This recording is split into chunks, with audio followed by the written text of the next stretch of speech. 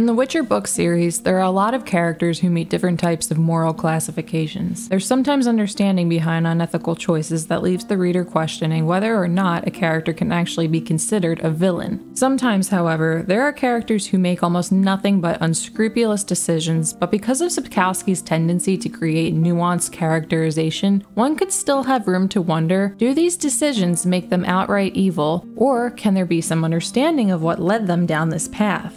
This brings us to Ciri and the Rats.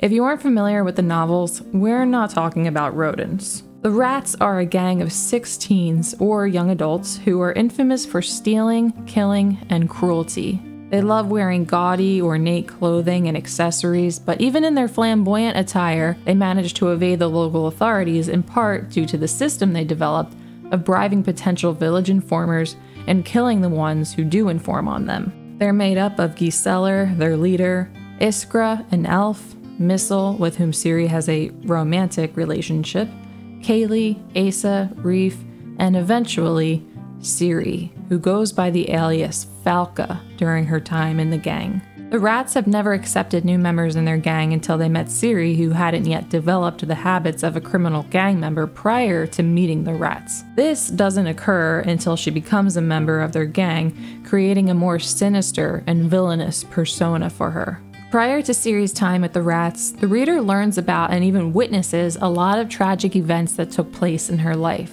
Similarly, the 6 members of the Rats gang suffered trauma through their formative years, eventually leading to their villainous outcomes. So the Rats do terrible, immoral things, but does a troubled past make their actions understandable or forgivable? Or are they outright definitively bad? And can we understand and forgive Ciri, who starts killing and robbing, since it's probably a result of the suffering and tragedy she's experienced, combined with the influence from this newfound family? To answer these questions, let's examine the crimes they commit a little closer, as well as what they've each suffered in the past. The Rats gang has quite the list of offenses. They lay in wait to rob unexpected travelers on the highways. They murder the escorts simply for defending themselves and the people they're escorting. One of them, Kaylee, attempts to force himself on Ciri her first night with the group. Another one, Missel, succeeds where Kaylee fails. They plundered and murdered, and their cruelty became legendary. They attacked, robbed, and killed for entertainment. The Rats adored killing. And when Ciri joins, she engages in the same activities as the rest of them. The situation with the Rats, of course, is not comparable to the classic stealing food to feed your starving family. These criminal acts cannot be considered justifiable as acts of desperation. They rob and kill not out of necessity, but for fun. But based on the descriptions of their troubled pasts and the state of the world they grew up in, it's likely that their malevolent lifestyle wouldn't have happened under better circumstances.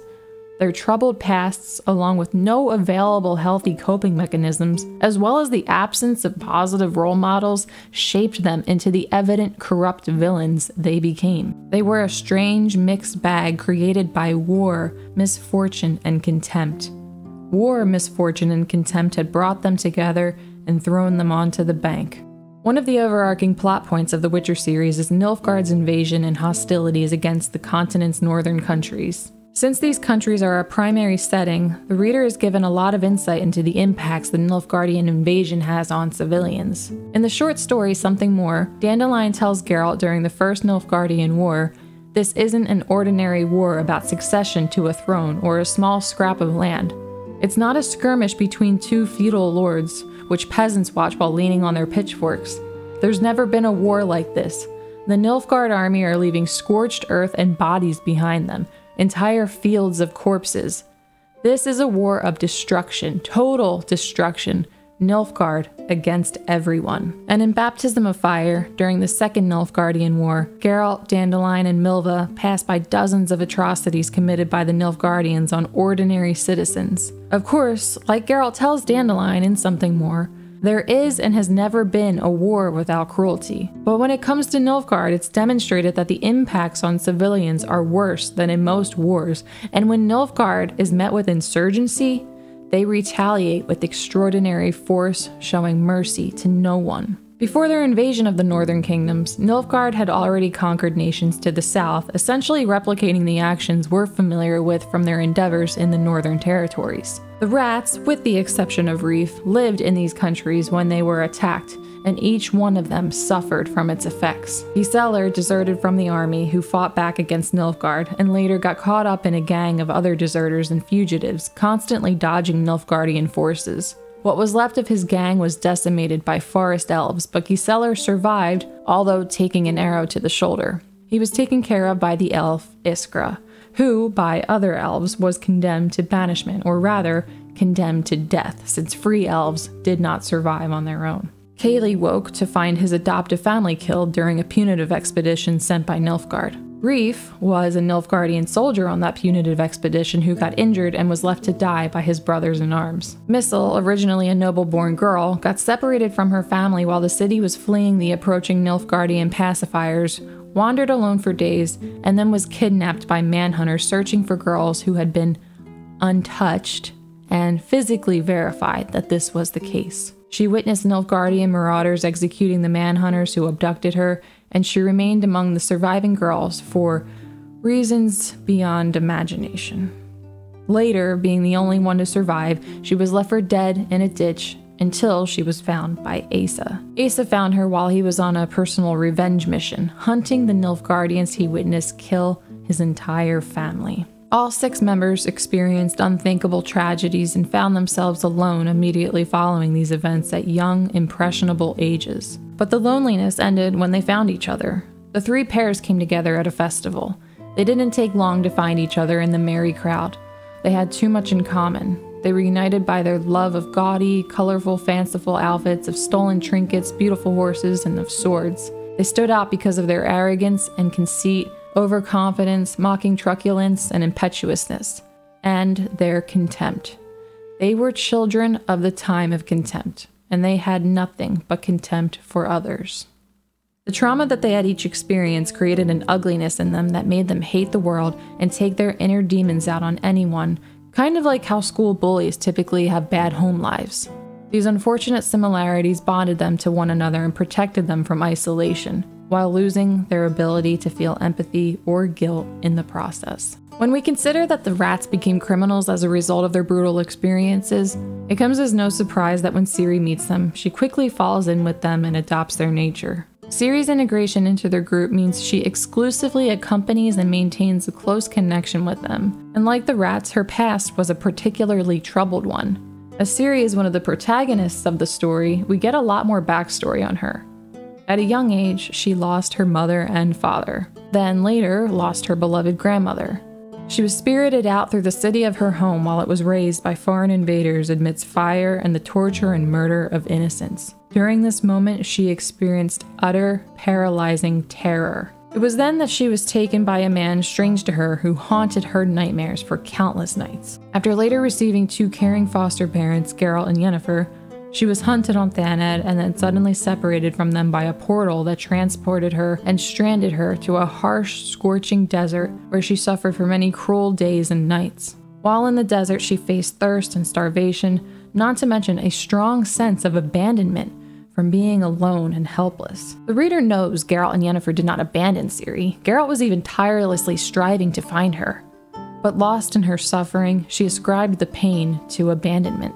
She was then found by trappers who beat and restrained her and discussed forcing themselves on her until she escaped with the rats. Ciri struggled with isolation immediately following tragedy on multiple occasions. Isolation can remove all feelings of safety and security from a person. Her desire to belong and to not be alone drove her to join the Rats gang, who, from all appearances, were not suitable company to keep. Additionally, all of the other horrors she had been through slowly created spite, hate, and an unhealthy craving for revenge until it boiled to the surface. The acceptance into the Rats gang and their influence allowed these negative feelings to express themselves through cruel acts. When the Rats met Ciri, they could quickly sense the similarities they shared with her from the time when they were alone, filled with grief and fear and surviving through a time of contempt. And so they accepted and welcomed her into their gang because of it. She was as they had once been, like each one of them, lonely and full of bitterness for what the time of contempt had taken from her. And in times of contempt, anyone who is alone must perish. Otherwise, they wouldn't have accepted her. They accepted no one new before. Several times, in fact, the local prefects had tried to infiltrate their gang with traitors, but to no avail because they detested strangers. Ciri takes on a villainous persona during her time in the gang. Just like them, she robs and kills for enjoyment. Eventually, the killing becomes so normalized to her that not only does she have no problem doing it, she even begins to take a fascination with it. One instance when Ciri participates in gang activities involves the act of robbing a carriage. Ciri arrives at the scene after the rest of the group, only to discover that the escorts have already been slain. When she sees this, she's filled with disappointment and fury, a pretty extreme reaction to not getting to murder an innocent person. Her anger subsides when she notices that one of the escorts is still alive. She attacks the man, and when she lands the final mortal blow, she doesn't immediately flee the scene, but stays a moment to watch him bleed to death, feeling a familiar fascination with watching a person desperately cling to life. Once he passes, she rides off without looking back, as the murder she's committed had no effect on her conscience. During another moment, the rats visited a market where Ciri and Missile are accosted by a drunk man who Ciri quickly killed as he attempted to lay a hand on her. The very next thing she does after taking his life is express disappointment over dropping her cotton candy. She's become so accustomed to these actions that they no longer stir any normal emotions within her. While this disturbing response she has to murder is an expression of the demons inside her, her reactions to such acts were once devoid of this disconcerting nature. Ciri didn't show any villainous signs prior to joining the gang. She never killed anyone or committed any other criminal acts. Before this evolution, she was a pretty relatable child with typical feelings and responses to things. There's a scene where Krakon Crate tells Yennefer that while in Skellige during Ciri's childhood, she was often mischievous. She was a young devil, not a lion cub. But being a mischievous child doesn't usually imply a future of immoral behavior, and there are plenty of examples of her showing thoughtfulness towards those she cared for, and even for strangers. Even after the Witchers taught her how to fight and kill, she doesn't show any inclinations to use these skills unnecessarily. There's sometimes a desire for revenge, but never for senseless violence. In Blood of Elves, when the convoy is attacked on the way to the Melitele Temple, Ciri cannot muster up the strength to kill an elf, even out of self-defense, and Geralt has to take the responsibility upon himself. The day she met the rats, she escaped with them from a village. During the escape, some of the villagers try to violently stop the gang. Ciri gets a chance to kill one of the men attempting to kill her, but she's again unable to muster up the will to murder someone, even in a situation where it's self-defense. Her hesitation doesn't last long, as she kills the next villager who goes after her. This moment made her sick to her stomach and haunted her dreams for a long time. She wanted to throw her weapon as far away as possible, so disgusted with what she had done. So we see that even on the day that she met the gang, she still wasn't showing any natural tendencies of immorality. There are other ways where we see how her perception of death in particular warped over time. When she enters the Tower of the Swallow, she sees human bones on the ground and looks at them with indifference, thinking death is simply death, and a dead person is just a cold corpse. It's not important where it's lying, where its bones decay. These thoughts take place right after recalling the past feelings she had at Kaer Morhen about the skeletons left in the moat after the castle was besieged, and how she felt that it was wrong that they were not given a respectful burial. Since there's no evidence to suggest that Ciri had any natural occurring evil tendencies, we can deduce that her harrowing experiences over the course of her lifetime, combined with the rats' influence, is what turned her into a monster. This part of her arc is to demonstrate the process through which a person can become morally corrupt. We've established what the rats have done, what Ciri's done as a gang member, and the ins and outs of what was involved in shaping their character roles. So, taking all of these details into consideration, can we declare that the rats are evil? Yes, the rats are undoubtedly made up of bad people. Their need to cope with their painful histories is understandable, and it's okay to feel sorry about what happened to them. But that still doesn't change the fact that they actively and regularly decide to rob and murder innocent people, and have a fun time while doing it. So yes, the rats, including Ciri, or Falca rather, are bad. They're immoral, and they're villains. But it's important to note that their decisions aren't very important for their own character development.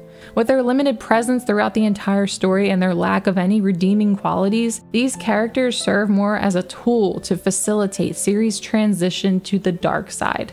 Sapkowski wanted to show that almost anyone can be corrupted given the right circumstances. In Ciri's case, the circumstances were undeniably fitting. When a person is young and impressionable, they're more likely to be influenced by the people they spend most of their time with, as long as their need to belong is satisfied. And the rats did that for Ciri. They provided her with an escape from the desolation, as well as an outlet to unleash her inner demons. In Ciri's state of heightened anger and psychological pain, she was more likely to be drawn to people who amplified her feelings, even though their intentions and actions were clearly morally questionable. The merchant and associate of the rats, Hotspur, tells Ciri, "You are an innocent victim, Falca. You aren't even 16.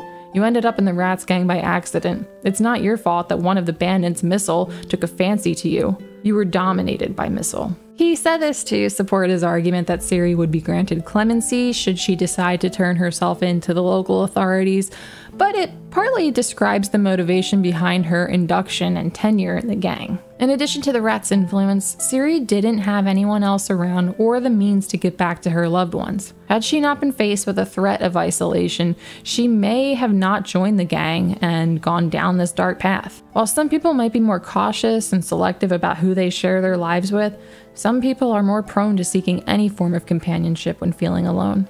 One of the moments Ciri and Missile share together shows Ciri quickly growing frustrated and snapping at Missile when she's simply trying to have fun with her. Missile's response is to say, "I don't understand why you don't leave if being with me is so awful." To that, Ciri says, "I don't want to be alone." So she'd rather be with a partner who not only recently forced herself on her, but who she doesn't even like being around, just to avoid being alone. There's certainly other factors that go into this besides just the evasion of loneliness, but the evasion of loneliness is pretty important here. There's even a moment when Geralt expresses the danger of isolation when he thinks Ciri has been captured by Nilfgaard with no one nearby to care for her. He tells Dandelion, "I can't just leave her to her fate. She's completely alone. She cannot be left alone, Dandelion. You'll never understand that. No one will ever understand that, but I know. If she remains alone, the same thing will happen to her as once happened to me." When you look at the big picture, it would be rather impressive if a young person faced with consistent trauma, bad influences, and vulnerability to harsh loneliness didn't undergo a dark transformation. Of course, not all trauma survivors are fated to live evil lives. It's a possible result, especially in the case where your only role models are immoral, and probably more so in a rough, unforgivable medieval environment. Ultimately, Ciri evolves into a bad person for a period of time, and it kind of sucks to see a character you've been rooting for turn to the dark side. But it's also an interesting trope where one of the story's most important characters has a period of being bad, as it creates a surprising and interesting transformative effect for their character. Thank you for watching this video. For more content on The Witcher, I have an entire podcast where I reviewed the 8-book series chapter by chapter, and I also create one-off Witcher videos on occasion. They can all be found here on this channel. And if that doesn't make you sick of me, I do also have a gaming channel, and I do live streams on Twitch a couple of days a week where I play fantasy genre games. All links to the aforementioned content are in the description.